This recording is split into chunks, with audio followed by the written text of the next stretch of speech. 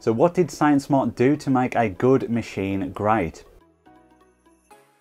Well, they started off by installing ball screws like these. They redesigned the Z assembly to be stronger and more efficient.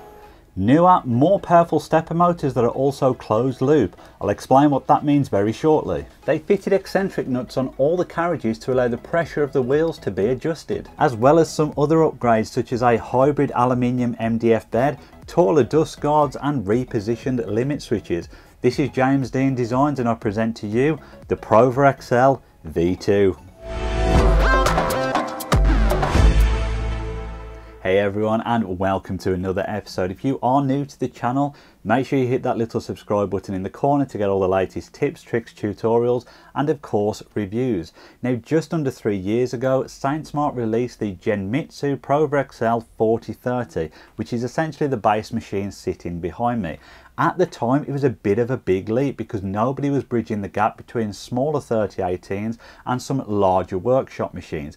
But it was a welcome addition to the market, and well, nearly 3 years on, they've released the V2 with a few upgrades. So let's take a look at those in a little bit more detail.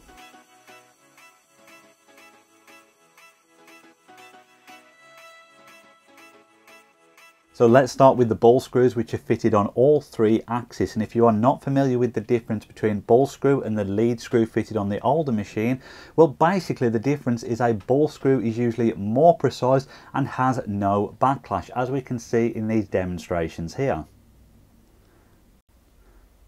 Any movement can return to the exact same spot, and this is measuring to hundredths of a millimetre, so it is very precise. And the accuracy of the machine straight out of the box again was within a couple of hundredths of a millimetre on all 3 axes. With a little bit of fine tuning, I got this dialed straight in and it was running perfectly with no backlash and very precise. Now, what that means in machining terms is essentially there is no slop in the axis when it's traversing back and forth, and therefore just giving you more accurate and precise results in anything you are machining. Next, let's talk about the Z assembly. Now, on the older machine, the entire Z assembly moved up and down. This is quite inefficient, adding extra weight and stress to the stepper motor, so it could have been improved. And what they have done now is made it so only the carriage itself with the spindle moves up and down, therefore putting less stress and weight on the stepper motor and helping its precision and efficiency. And let's talk about probably the biggest upgrade on this machine, these bad boy stepper motors right here, with a rating of 3.1 Newton meters. So basically they are very powerful. Here is a silly video of me actually standing on the machine itself and it moving my body weight back and forth. So not only is it more powerful, but it is also a closed loop stepper system. Now, to some people watching this video, that may be a new phrase you've never heard before, because to be honest, this is one of, if not the first desktop machine to incorporate it into its build. So I'm going to try and explain this the way that I understand it with another high-end Spielberg special effects setup. Now, with an open loop system, there is no feedback going on within it. It receives a signal, it carries it out, and it just assumes everything has gone correctly. So in this scenario here, the stepper motor is told to turn at 10 steps. It starts to go round. Let's say you're driving your bit a bit too hard and maybe it only gets to 7 steps, so it's missed some steps. Your machine has no idea that this has happened and will continue to do the rest of the job, and ultimately you'll probably have a failed job. Now, with a closed loop system, also known as a servo system, it has a way to track where the inside of the stepper motor actually is. So same scenario again, we send the signal for 10 steps, starts to get to maybe 7 steps, juttering, stuttering, can't complete it. It will continue to drive it all the way until it knows those 2 points within the stepper motor meet up, and then it will progress to the next command that it had. So that is basically the difference. An open loop stepper system has a much higher chance of missing steps, whereas a closed loop stepper system in theory shouldn't have any missteps because it will continue to drive it until that job has been completed. So we have power, we have accuracy under load, and we also have speed on top of that. This has a default of 5,000 millimeters per minute. That's 2.5 times faster. However, it can actually be pushed to 6,000 millimeters per minute. So it can machine or laser that fast. Just to illustrate this and what that looks like,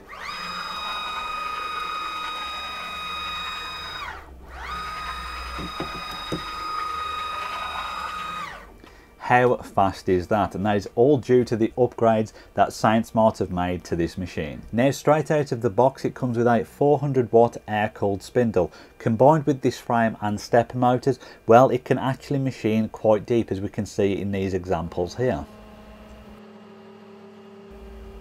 And this 52mm holder will also take your average 44mm diode laser. But in reality, as I say, with these stepper motors and this frame, you want to be upgrading to something bigger, and it also comes with the 65mm holder. This will take your average trim router such as a Makita, Bauer, Harbor Freight, and it will also take some Spindle VFD setups, usually up to about 1.5 kilowatts. And if you do decide to go that big with the Spindle, well, to be honest, you're pretty much going to breeze through any material. I started to do some simple testing with the 400 watt spindle, but I also knew this video would be coming out around the 4th of July, Independence Day, so as a little tribute to my American followers.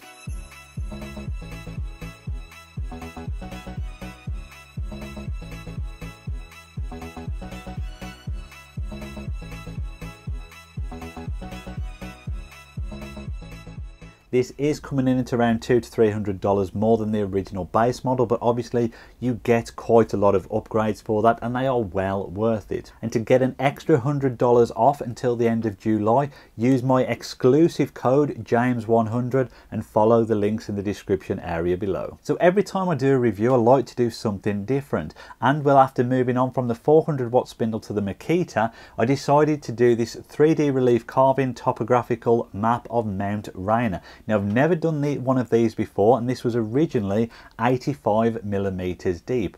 I had the finishing pass running at 4000mm per minute because I wanted to test the speed of this versus it on an endurance job, and it came out absolutely brilliantly. Now, some of you are going to ask, how long did it take? Well, the roughing pass was 3 hours.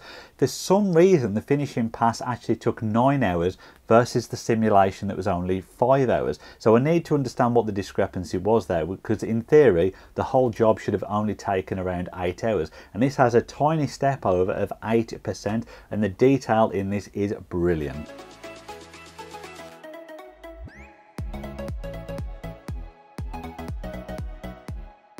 How does it fare up against metal? Well, I did some tests on aluminium and brass. I started by surfacing the aluminium block, and each time I took the depth per pass even deeper.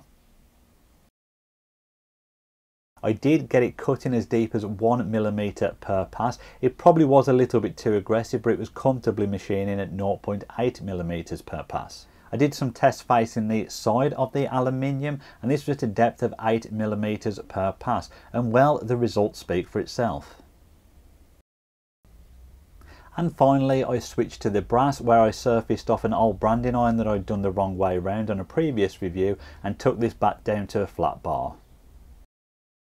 Now, these setups are rarely designed for machining metal 100% of the time, but for the 2 tests that I did on the aluminium and brass, I was really impressed with the speeds that it was coping with, as well as the depth of cut, and ultimately getting nice finishes on those pieces of metal.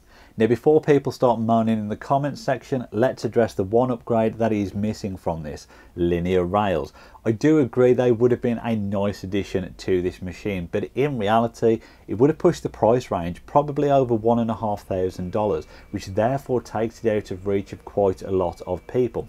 So I do fully understand why Sainsmart have not included them in this build. And the fact that they have put the eccentric nuts now onto the wheels for the carriages means you can control the tensions and pressures in the wheels, and therefore minimize any play that you would have had in the carriages, and ultimately getting better results. So yes, it's sad they've not included them, but the upgrades that they have made have minimized any issues that you would have got with the older machine. And before you ask, yes, they are releasing an extension kit for this. I believe it's going to be a 6060 upgrade and will be available late summer, early autumn. And just to clarify, this is a different extension kit than the V1 extension kit. They will not interchange due to some of the different components on both machines. The control box has had a slight facelift, with connections, buttons and functions now being in better positions. I was slightly surprised they had remained with an 8-bit controller, whereas most people are now using a 32-bit. However, it's handled everything that I've thrown at it from different speeds, different size jobs, so maybe it actually goes to show that there isn't a huge amount of advantage on these machines between an 8 and a 32-bit controller. Even though the dust guards are higher on this machine, to minimise any debris going on the extrusion itself, I designed these 3D printed guards to go on top of those. And as always, the file will be given away for free in the links in the description area below the video. The work area for this is 410mm on the X, 308mm on the Y, and even though the Z-axis travels 120mm, the gap from the bed to the base of it is 100mm. The overall footprint of the machine is 760mm wide, 700 deep and 500mm high. So ever since I got my Proverxl and obviously upgraded to the 6060, I have loved it and it's become my workhorse. So when Sainsmart announced the V2, well, I was curious as to what changes they were going to make, and I can genuinely say every upgrade and tweak they have made to this has improved the machine. Even upgrades I didn't know that I wanted, such as the closed loop stepper motors. I still consider myself a beginner and I'd never worked with these before, but they really do improve the way the machine runs, and I'm so thankful Sainsmart have included them. So if you are looking at this machine and you can afford the price difference between the V1 and the V2, definitely go for the V2. It is well worth the cost difference. If you are considering buying them, remember that exclusive discount and also check out the links in the description area below to find all the details on it. Thank you all very much for watching. If you found it useful, as always, please give it a thumbs up and subscribe if you haven't done so already. Final thanks goes to my patrons. If you want to get involved for one-to-one help, giveaways and early access to content, then again, check out the information in the description area below. I will see you all on the next episode.